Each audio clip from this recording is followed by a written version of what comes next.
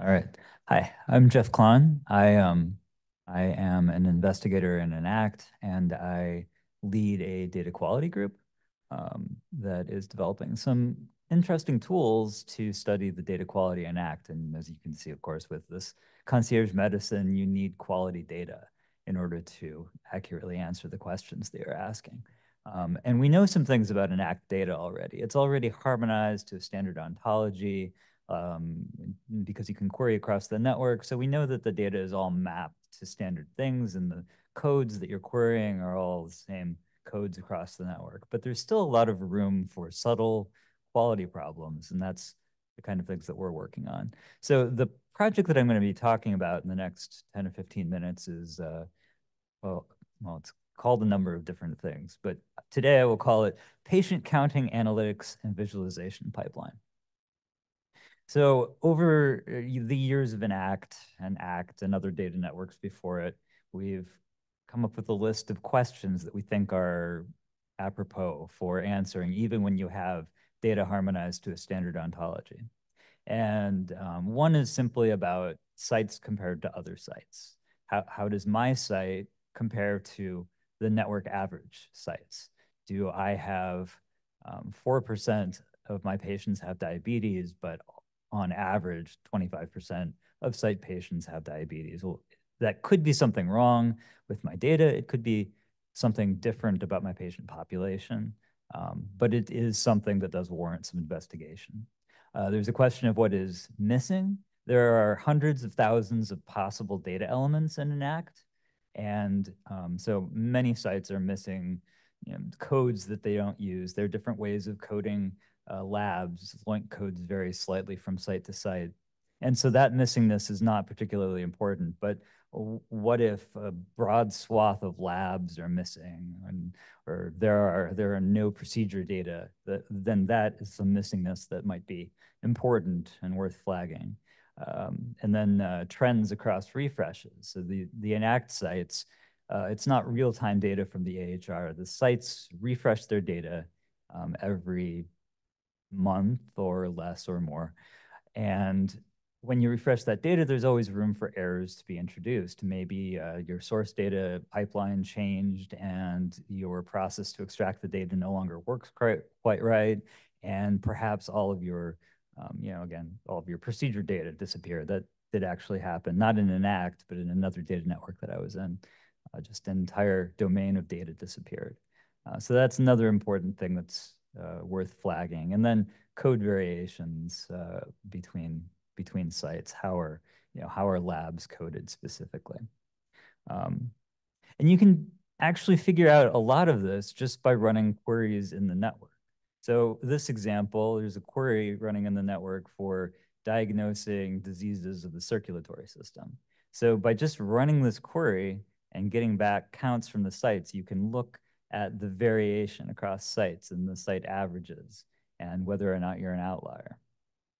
And in fact, people in ACT, like Michelle Morris, have piloted work that does this, where you run these swaths of data quality queries on a regular basis, and you aggregate the results into a spreadsheet and produce reports.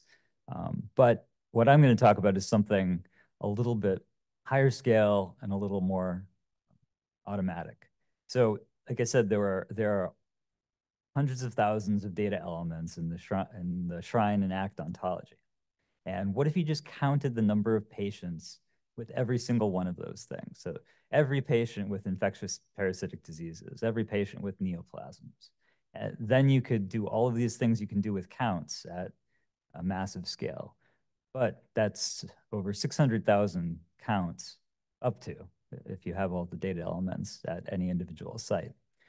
So over the years and many people's contribution, like Griffin Weber, Darren Henderson, myself, several other people, Mike Mendez, that people have developed these tools to count all of the elements in the database, the number of patients with each of these things at a very rapid pace. And now we can count the MGB data set of 4 million patients and all of these elements. We can count the number of patients with these things in a few hours. And this is a slide that I put in to challenge myself to explain how this counting works. And I'm just going to go over it very quickly, and you can ask questions about this later. But we can do this with something called a transitive closure, which lists all of the ancestors of a particular node and all of the descendants. So everything under nervous system diseases will have a row in this table including specific codes like Bell's palsy, G51.0, and all of the more general terms above that as well. And then you have the data with the actual codes. It's simply a join of these two tables. So you do a join in SQL, you get the counts of all of the things that the individual rows with the descendants. And because you have the ancestors repeated, you get counts of the ancestors as well. So you can, through almost a trivial amount of SQL with these data structures in place, you can count the number of patients with all of these things. So taking advantage of that, we've built this data quality pipeline. So we distributed this stored procedure that does this. It's part of I2B2 now, but you can also download it separately. And sites run the stored procedure, and then the results are obfuscated and blurred, meaning patient counts that are under 10 are removed, and patient counts themselves are rounded to something close to the nearest 10. And this allows some anonymization of the data, so it's harder to re-identify, and you can't look at small counts and figure out, like, oh, there's one patient with this disease, and I happen to know from the news that this disease and this hospital were mentioned, so I can figure out who the patient was. So by doing these things, we can avoid all of that. Then people can contribute, people being the site administrators, can contribute their accounts to the secure SFTP repository hosted by the Enact group. And we can aggregate all of that and smush it together into site statistics.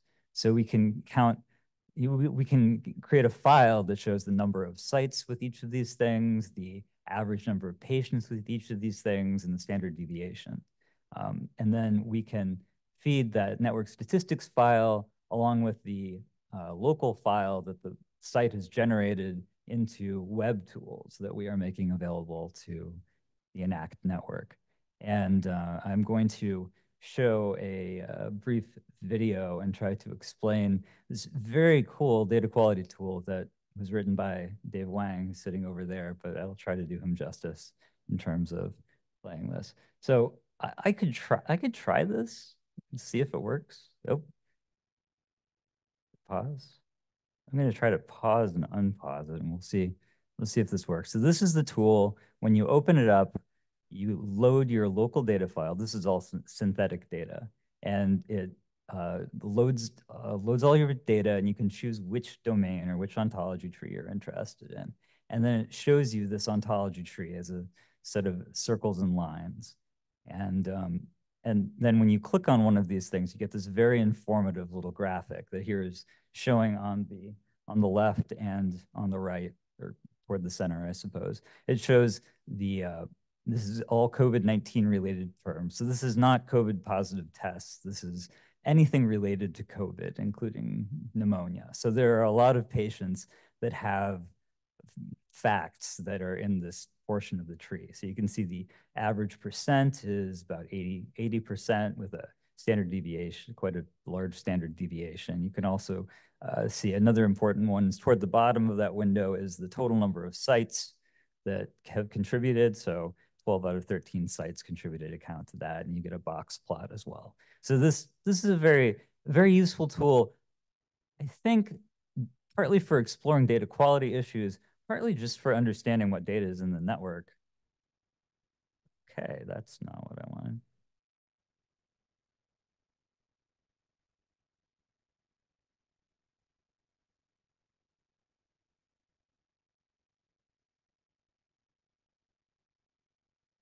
Okay. So we can look for outliers. So the color code of the little dots tells you whether there are outliers, and the outline tells you if the children have outliers, And the color of the dot tells you if it is an outlier. So here we've clicked on supplemental oxygen variation, which is a lower, I believe it's a lower percentage of patients that your site, where we loaded our local data, has supplemental oxygen than the average site. And in a maybe statistically significant way, in that it's multiple standard deviations above or below the average. And keep going. You can continue to expand terms. We have this cool sum tree visualization that highlights just the number of nodes in the tree that are that deviate from the mean. And so as you can see, like right below other variables of interest, there are 2 out of 13 nodes that deviate. And then as you go deeper into the tree, at the end, it's 10 out of 59 and then 0 out of 6. So this is a way to see what's happening in the tree at a very summary level. And then when you click on these individual sections, it shows the pathway down the tree that leads you there and the outliers that are in that yellow snippet of the box that appear in the sum tree view.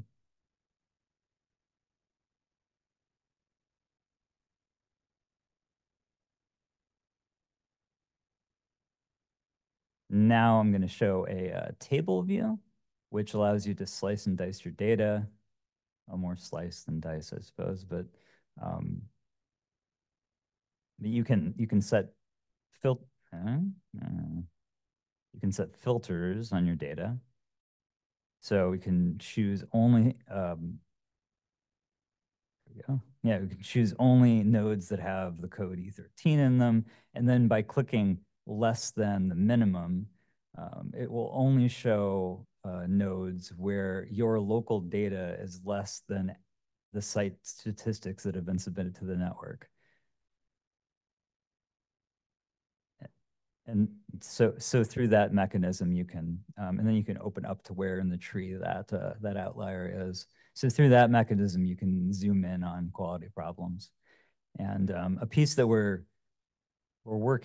starting to think through next is there's this table tool that lets you kind of interactively find your quality problems, but we want to start adding hints, kind of maybe a wizard of sorts to point you to perhaps your biggest quality problems.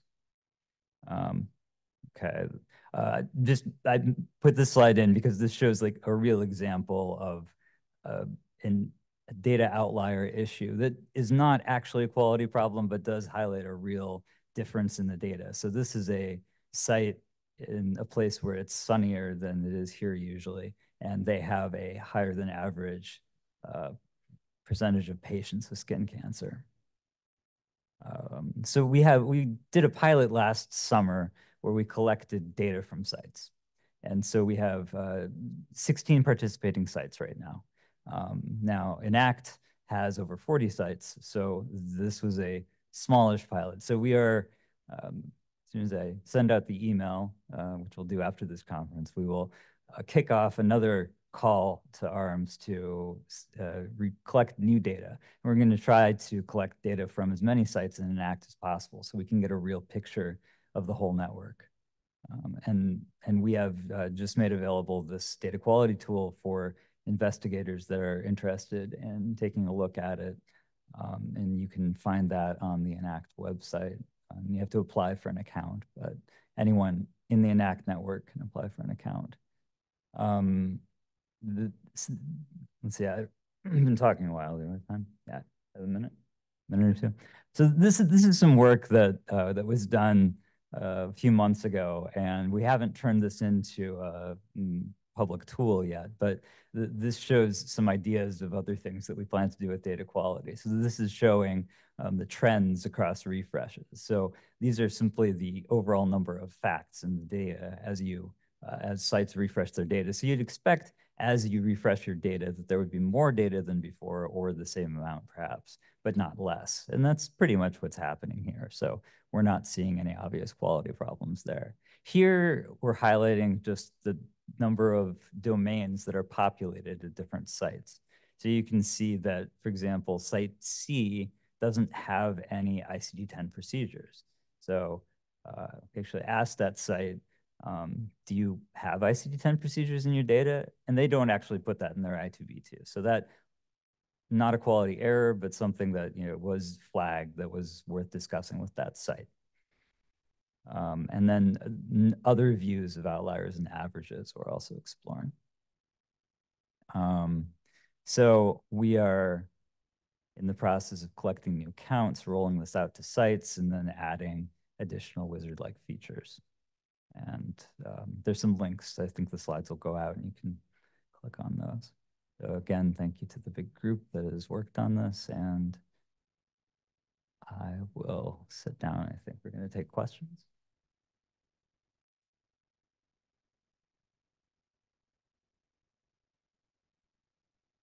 We have a few minutes for questions if there are any. I do have a microphone set up in the middle of the room. You can turn that on if you'd like, or I can come running at you with a microphone.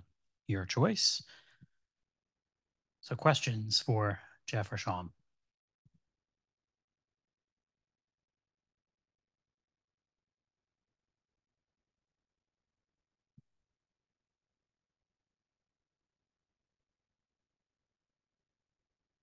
Very interesting talk, actually. I have a question for Shyam.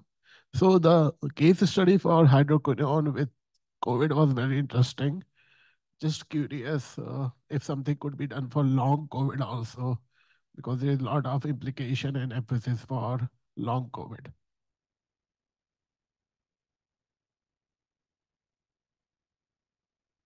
So is your question about other diseases beyond COVID, or? Oh yeah, so ENACT, really, we don't have a restriction of on any disease or any conditions.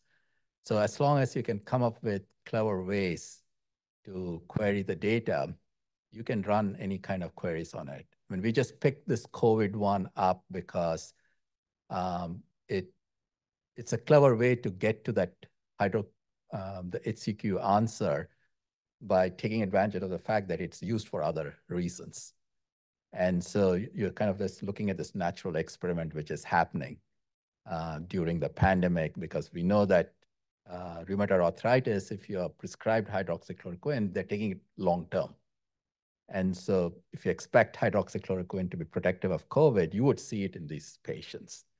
And so that's why we kind of went with that question. And also the person who came up with the clever one is an expert in rheumatoid arthritis.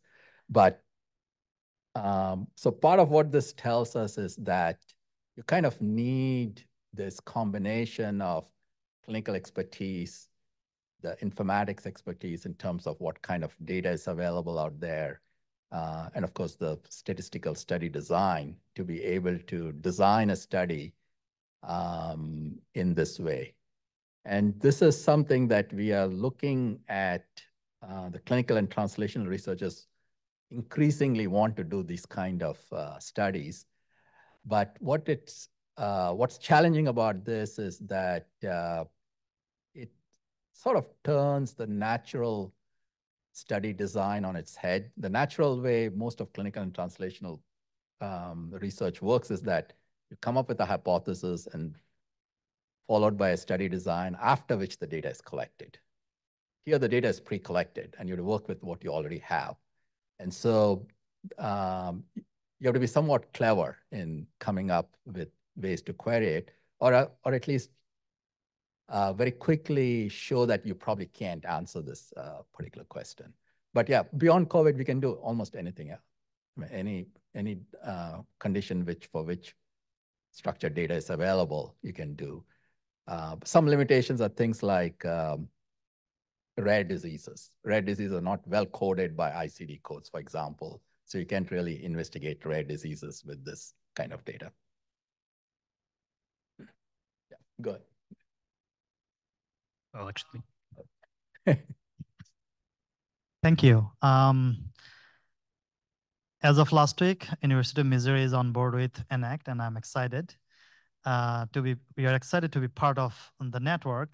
My question related to the advanced analytical queries and the possibility through Enact or the Shrine framework that what do you think the future looks like in terms of, or what we could try as a network partner to implement as a framework that we could deploy advanced analytical queries through the framework that you built? If you could discuss some of those aspects would be helpful. Sure, that's a great question. So I think what we have learned through these federated networks is that there are sort of three ways you can query the network. The first one, which only Enact enables you to do compared to other networks, is interactively query it. But what you get is just counts back, which is the Shrine way of doing it. And you can use it for certain kinds of questions like this clinical questions. The other extreme is the enclave, which is you push all the data, gather it at a central place, and then you can pretty much do any kind of analytics you can think of. You can do advanced machine learning, you can do simple statistical methods. And that also, with the Enclave project, we'll be enabling it. Now, there is an intermediate way of doing analytics, that is distributed analytics, where instead of pushing the data to a central place, you're pushing code, which was done quite a bit, which is actually the 4C network functioned that way. Code is written in one place, and then it's sent over to the participating sites. They run it against the database, and the output of the analytics is then sent over to a central place, which puts it all together. And the main advantage of doing it that way is that you don't have to change the IRB, because the IRB allows you to push counts out. While for the Enclave project, we still have to do a lot of this IRB and the governance to be able to share data effectively. And in fact, the data quality project is essentially using this third way of functioning, which is there is code which is running and counting everything locally, and then that is sent over to the central place to be able to put it all together.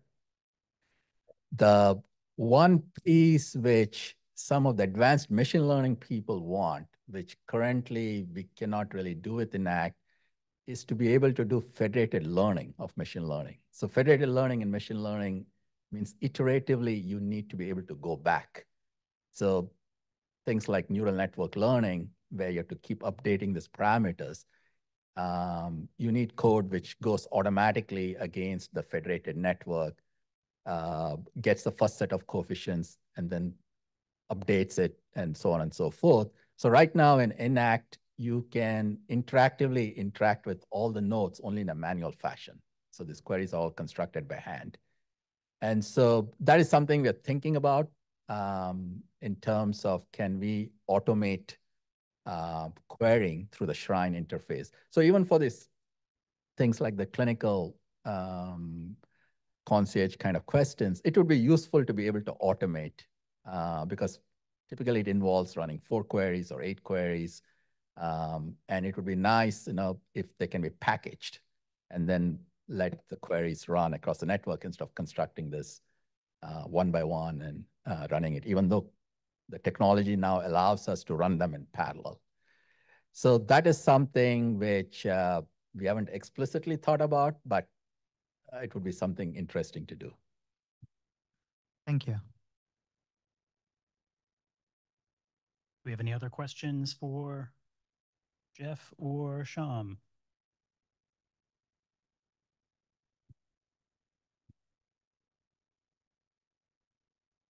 No. All right. Well, thank you very much. Yep. Appreciate it.